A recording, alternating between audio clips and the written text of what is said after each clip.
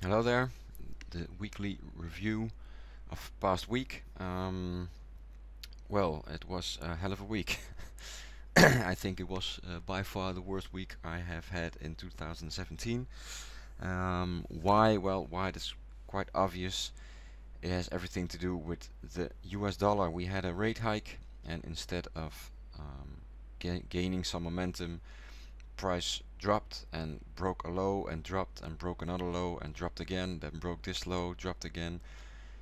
It was a huge free fall in the US dollar, and I was covered in US dollar, Swiss franc, Australian dollar, US dollar, um, because of the drop in US dollar, Australian dollar. I think the Australian dollar gained some momentum as well on the other side, where I was in the Australian dollar, Swiss franc. So overall, I was looking at price action. I was watching those highs and lows, and I thought if this one holds, I can get back in again. It's 101 trading psychology. What happened over here? It's to me as a trader. I really need to work on the thing that happened last week, because the number one rule is in technical trading for me is trade what you see. I didn't trade what I saw. If I traded what I saw, I had to go short on this one. I had to go short on the let me get it. I had to go short on this one as well, etc., etc. So there is no reason to not be in this one to the downside. Just last Friday, price seemed to have bounced off a little bit of this trend line. We have a small pin bar over here and some 3 bullish candles to the upside. Will this be another move to the upside? I don't know. Well, let's switch back to the daily. Let's do a little bit of analysis to get a grip on what happened last week and where we're at. This was the previous low to the previous high.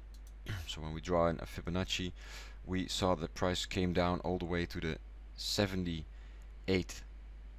Fibonacci retracement. So there's a little bit room left to the downside. Taking in consideration the trend line as well, I think if we are seeing a bounce, it has to happen around here, because there simply is no more room left to the downside. Because if this level breaks, then it's all over. I think all over in a sense of a little bit like this, exactly. It's all over because there will be way more downside potential after that. Fundamentally, I don't trade fundamentally, but fundamentally I think that the market makers started to, it was quite obvious that the dollar was gaining strength. Everybody anticipated the rate hike. Price went up and up and up, and then finally the rate hike came. It was already priced in, and of course you see a minor correction. There were no new clues on maybe more rate hikes or sooner or bigger steps or the dot plot everybody's watching. There was no new information, so you know, we saw a correction. Didn't expect a correction like this, but if this is it and the market makers were stopping out all the retail traders and are looking for a nice entry again, you know, after all, when the dust settles, maybe next week, I personally think that there is no reason that the dollar should drop any further, because after all we had a rate hike, you know, and then the US economy is doing good. So, but then again, that's what I guess, and guessing doesn't make you money. Trade what you see. So this one was a terrible trade for me, missed it completely, and I even have some terrible positions left in this one. This one, same thing. It's the same thing. It happened, but the other way around. So terrible trade for me as well. Missed the whole move. For now, going into next week, I should be eyeing this area. Let me point it out for you guys.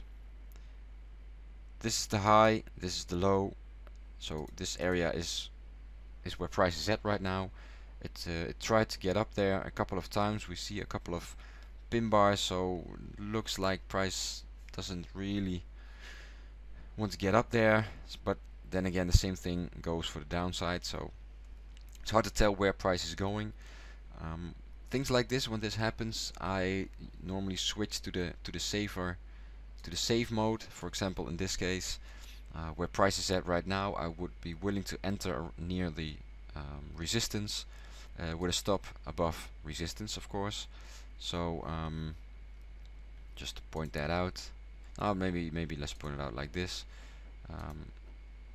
The small supply zone over here, this is where I want to enter. Everything outside of this supply zone would be my stop, and of course I enter this one to the short side. Or then again, if I believe that price is gonna test these lows, I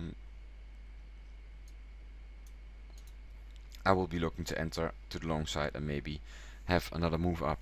Then again, on the break of this trend line, I should be ready to probably enter it as well.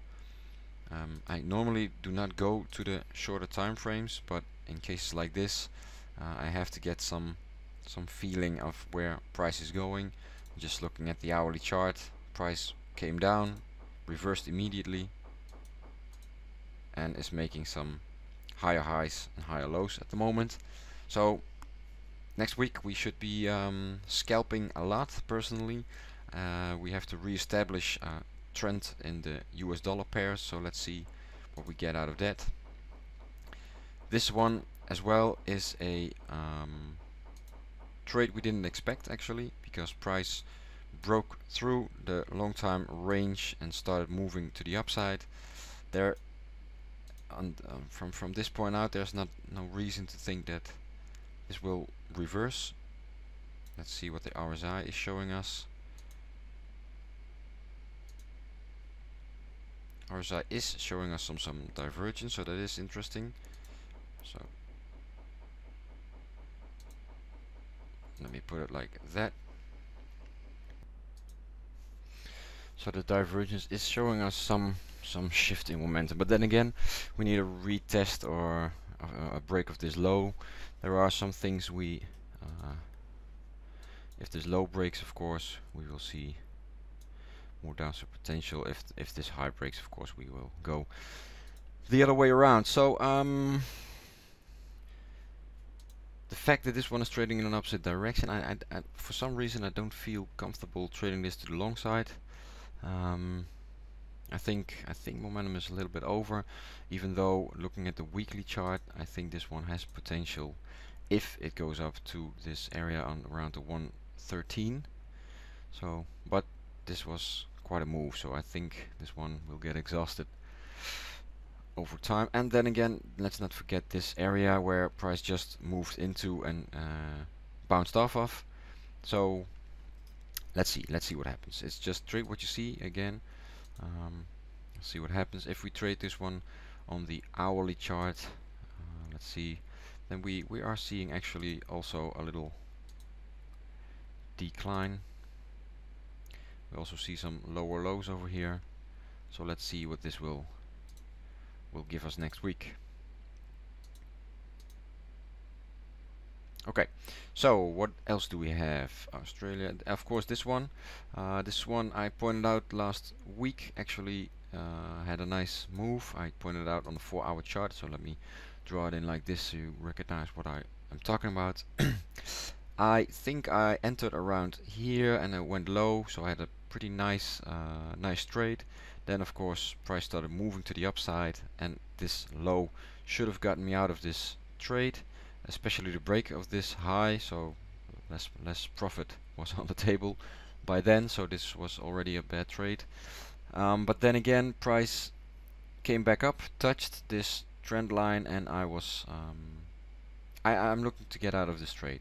Now again, it's going up. Of course, I'm into this one to the short side. Why does this happen? I thought it would happen because of the strange moves in the forex market on the US dollar pair, but you know, let's see what happens. This range is getting tighter, so something is gonna happen into this one when this pair opens up next week. So trading it to the upside like that or the downside, I'm zooming in on the shorter time frames to get some feeling on where price is at in this one. Potential bounce off that line, of course.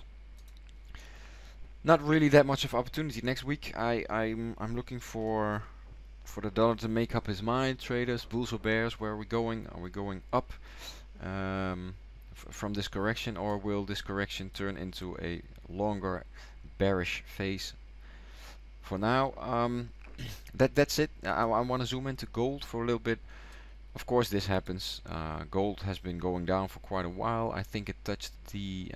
I know it touched the. What is it? Yes, 78.6 FIB. So that's the maximum FIB retracement. One retest and price took off.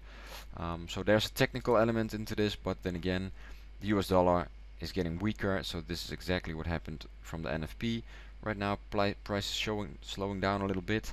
I think it is quite an obvious scenario that price can be going at least to this trend line for some more upward momentum, but also in this pair. Let's see if the dollar will bounce. It will bounce back up and continue the bullish trend it was in actually. I entered on IBM this week because of this trend line. It got broken and right now it's trading below this trend line. It's not an ideal scenario, so it kind of looks like there's more potential to the downside. Don't know about that. Not feeling it. Really not feeling it to the downside actually.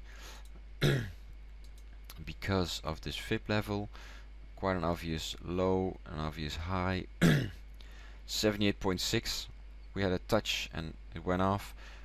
Maybe this one will make another touch of this line, and then we will see a move from here on out back up.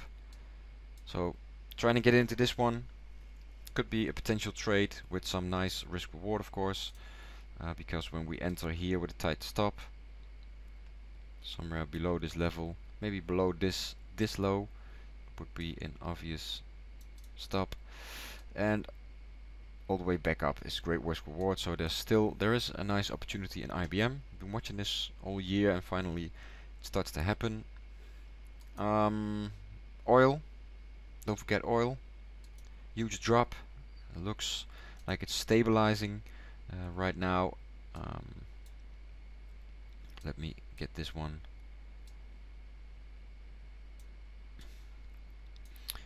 FIB high, previous low, is falling back to the 61.8, so there is more potential to the downside. A lot of fundamentals into this one as well. Negative oil prices will influence the stock market from time to time. The negative sentiment will kick in. The big oil companies go down, and that draws down the stock indexes as well. I don't know if I want to see it like this or like this, but for now I think this is a better FIB level. So we reached the maximum pullback. Maybe a retest down here, and then we take off to the upside again. To enter longs in oil, we are in a great area to do so, but also over here, great risk reward if you want to enter. Around here, of course, a break of this previous low, you want to get out. Potential to the upside, very nice. Then, talking about switching it to the safe side, I am trading, where is it? This stock a lot. This is actually a stock that has great momentum. Very clear pullbacks, touch of these trend lines, and then again upward momentum. This is the daily chart. Let me show you the 4-hour chart. It's even better. I entered here last week before, so not this week but the week before. I entered here, and in a couple of in 2 days or something, 3 days, I closed my position out on the previous high, and I had a nice surprise by the end of the week. I think it was 1,000. I didn't calculate for that week. Small pullback, minor pullback, and now we are going this way again. Like I said, I'm scalping this. I enter at 66, I exit at 67, I enter at 65, I exit at 66 with whole lot. So one lot will mean I will get 100 euros per move. So sometimes when it pulls back, I open 3 to 4 lots and it moves back up. I got me 400 euros. So that's the way I go in, I go out. Sometimes I trade the short side. For example, in this case, I could potentially go short from 67 back to 66, so I profit from that pullback. It's a nice way to take some trades and scalp a little bit, especially with the nasty positions I have to get out of in the US dollar related pairs. Let's see what happens next week. Tomorrow I will do another review. I think it's a good idea to start looking at some pairs that I'm not in yet. So let's make a strategy for myself to make some quick profits next week, so I can cover some of the losses I have to take in some of the bad positions.